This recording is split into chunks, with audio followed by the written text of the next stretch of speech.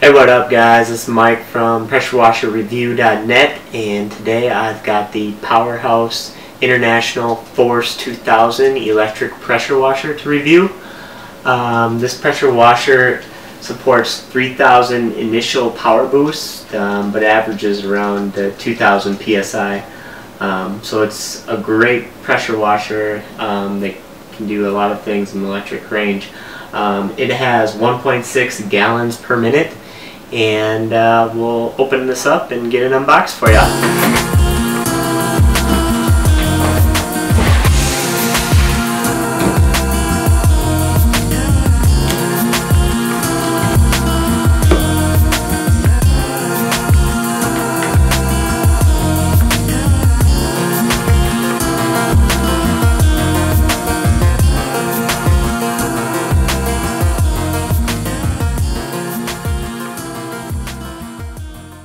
Got a couple pieces here. I guess we'll find out what they are in the instructions because I'm not sure, but looks like we got a wrench for the hose connections. Looks like this is a turbo nozzle.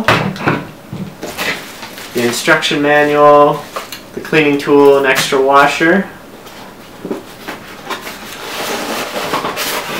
Pull up the styrofoam here. We have a cleaning bottle for a cleaning solution. This guy out.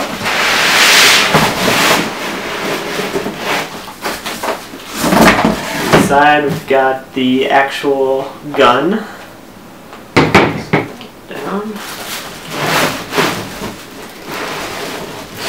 It looks like the wand is still in there.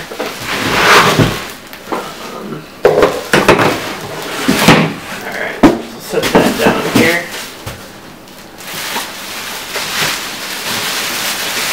Open this thing up.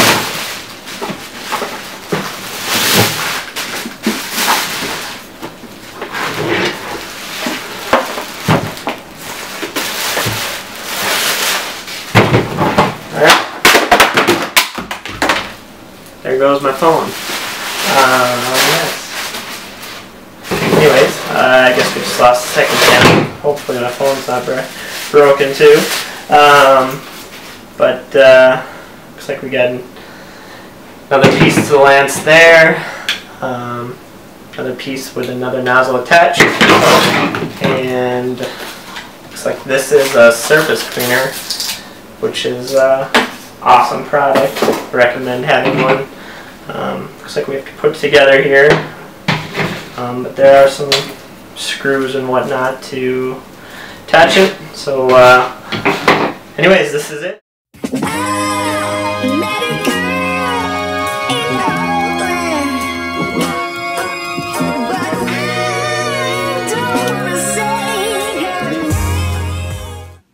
Hey guys, this is Mike again from PressureWasherReview.net, and it looks like my phone survived. If you watched the first unboxing video, this phone was used to as a second camera and fell down, and it seems to be alright.